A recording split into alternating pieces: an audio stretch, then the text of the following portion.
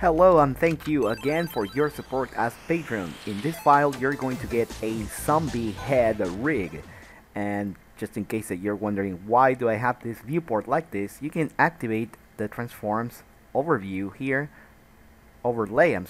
and the overall overlay elements over here. So that's how I got it. So switch that off, right click on this area, uncheck show header, and this is how you get it. Why do we want to make this like this? Because when you select the bones and then press tab, enter pose mode, you can grab this yellow controller and start moving this guy around. Okay, this rig was just so that you can see as a proof of concept that you can animate really cartoony stuff from here. So you can grab this and move it around and use always the white circle for 2D animation, which is by the way done in the front orthographic view of the Blender viewport. You can of course, once you have everything set up and animated, move this in 3D.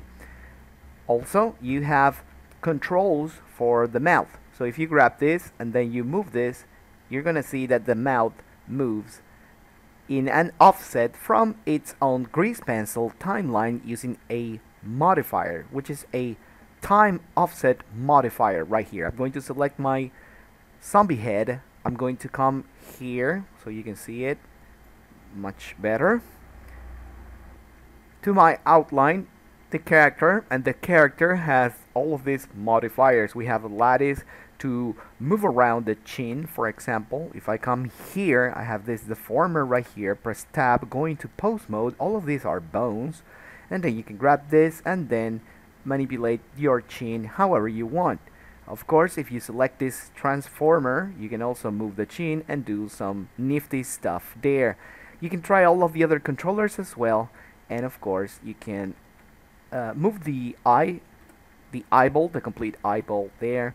And if you play it back, it's only for 20 frames right now. If you play it back, you'll see that the mouth is not coordinated with these controllers, because I still need to complete that. But if you don't mind and if you want to take a look at this file already, don't worry. Once I finish the complete file so you can make this guy animated and speak, then I will share it as an update for all of the current patrons.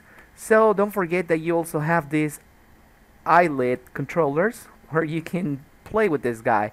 Select that that blue ball right there, which is named the eyelid low deformer. So that means it is a deformer, so therefore you can grab it and move it and manipulate it however you want.